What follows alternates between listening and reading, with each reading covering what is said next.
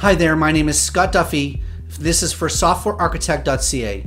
In this video, I'm going to answer the basic question, what is TOGAF? Now, TOGAF is an abbreviation. It stands for the Open Group Architecture Framework. The Open Group is a group of over 400 businesses, large enterprises, government organizations, universities that get together and work on this TOGAF spec. The TOGAF spec has been around in some form for decades. Okay, started as the Department of Defense, got turned over to this open standard group, and now the open group manages and maintains the standard. Now, what is an architecture framework? An architecture framework consists of three things. One is a set of definitions. Two is a process for creating an architecture, and three is the tools and the extra things that come along with it to support the creating of the architecture. So the set of definitions is pretty straightforward. When I say the word stakeholder, it means something within the TOGAF spec. When I say a view, when I say business requirements document, those things have meanings. They're defined, and so anyone who's versed in TOGAF, when they say those words, they mean a specific thing. This sets the playing field level for everyone. We're not confused at what we're meaning by these terms. The process is really what's important. Within TOGAF, they have a process called the Architecture Development Method. Short form is ADM.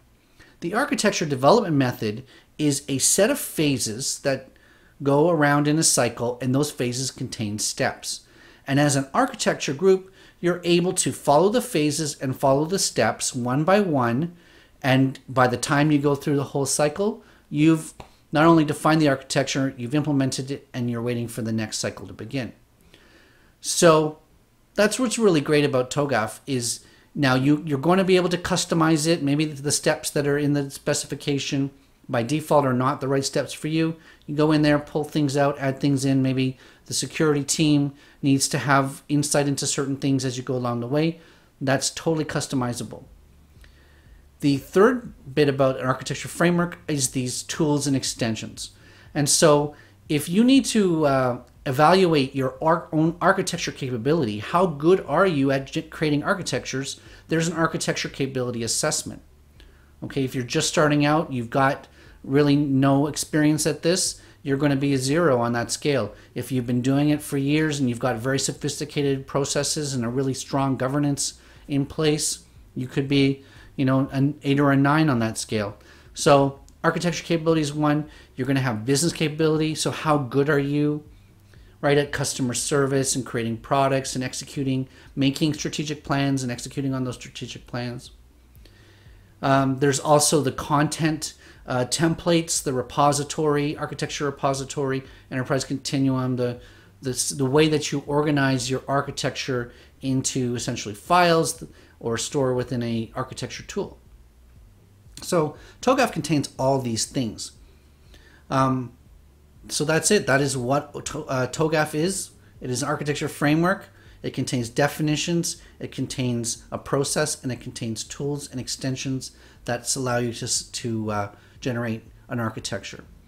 So that's it. If you have any questions about TOGAF, if you have any questions about architecture, leave them in the comments. I want to get this thing going and help everyone learn the exciting and great field of software and enterprise architecture. Again, this is Scott Duffy. Thanks for visiting, and we'll see you next time. Thank you so much for watching. Click the thumbs up button if you like this video. There's the subscribe button down below if you want to see more videos like this as I create them. On the right is another video about software architecture that you might enjoy.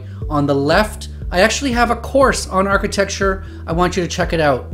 Up above is my website. If you want to go there, read some blog articles, things like that.